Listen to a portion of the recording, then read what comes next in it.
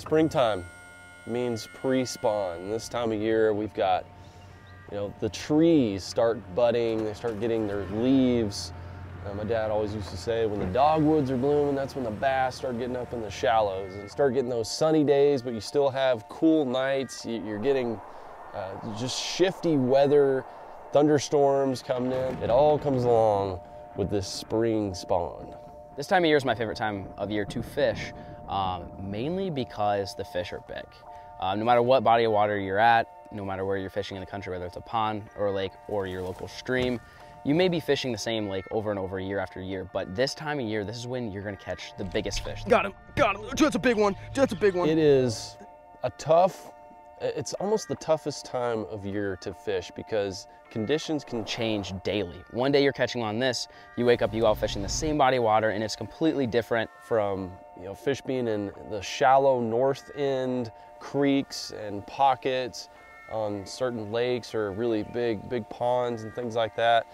And then you've got certain patterns going on. The fish might be really feeding up down south where the water's a little bit cooler, and then they might be locking on or cruising to try to get on beds on the northern part of the lake. So you really have different scenarios going on in the pre-spawn, and it all makes it a challenge to find the best bite. Before I even get out to the lake, I'm always watching the weather, especially this time of year. I'll sit here, I'll check the weather, any weather app every single day to see if it's a warm trend, a cold front, how long the warm trend has been, what the wind's been, stuff like that. It seems to me like the moon has a lot to do with obviously the fishing this time of year as well. The moon has a big impact on what the fish are going to do, whether it's a new moon, full moon, or if we're coming up on those two moons.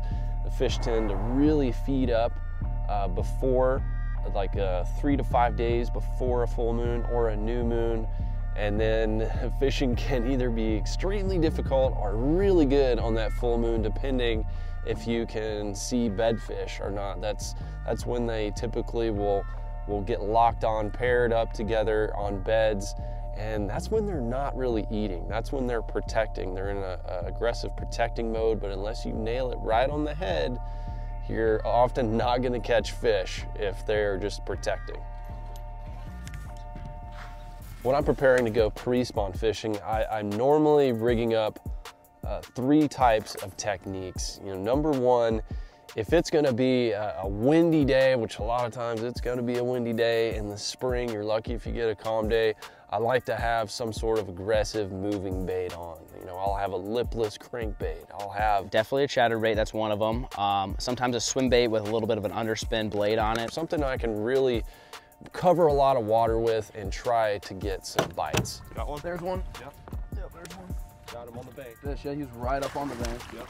Right up on the bank. Nicely done, bud. Dude, he choked it. On the chatterbait. A craw or a bug or a jig. A jig's really my favorite thing to throw. A jig and pig or a jig and bug type trailer to try to get that big bite. And then the last one would be something finesse, like a little shaky head, maybe even a weightless worm, something like that. Those are pretty much all the baits that I use this time of year to kind of cover all the situations you're going to encounter out on the water. But one thing that you can count on is almost always in the pre-spawn, fish are going to be looking for warmer water. They're going to be looking for a hard bottom, and a location that you can look for is a place that's maybe out of the wind, but almost always on the inside of a cut leading into somewhere. That's a great place to start because they might not be all the way in that pocket or creek, but there's going to be some fish lingering out in front of that, starting to go in. So that's always a good place to start when you're pre-spawn fishing.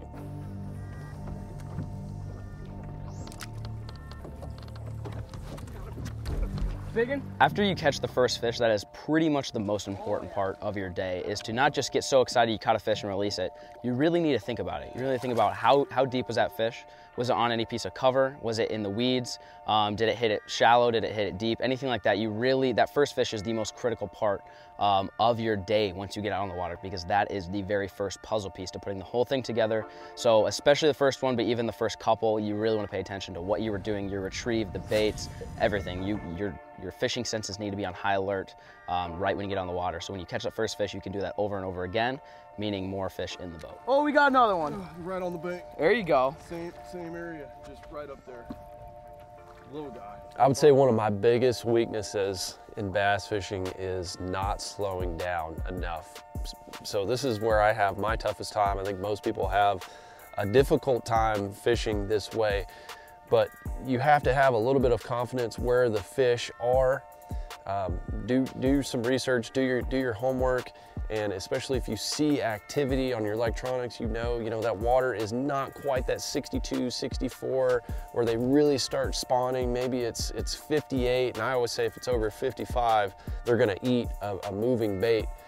But you might have to make multiple casts in an area and slow down. That is the biggest key. Slow down if you're not getting bites, because most likely you're fishing it right by fish and they're just not warmed up enough yet to really attack that bait, or maybe they've already done their feeding and they're just getting ready to spawn. So slow down if you're not getting bites, to put it right in front of their face where they can't resist it. Oh, got him right there. Oh, You know, you're doing all these things, you're doing everything right, and you're actually catching fish, but you're noticing these fish are kind of small. They're probably, the male is maybe 1, maybe 2 pounds, and that's all you guys can catch. Do something. Go a little bit deeper, back up off the bank a little bit, throw right behind it, kind of where you're catching them, because it seems like when those males are pushed up and that's all you're able to catch, those females are shortly behind it. And that's actually how I've caught some of my biggest fish ever. My PB has actually come this time of year, flipping and pitching, doing stuff like that. Got him. That's a big one. That's a big one. That's a big one. What? What the heck? The most exciting thing about pre-spawn fishing is those fish are fat. Those big females are full of eggs. It's the opportunity to catch the biggest fish of your life. Oh my gosh, it's giant. Do you have a scale? Yeah, I got a scale. Oh my God, that's a freaking giant bass. Woo! Oh my goodness. That's an absolute giant.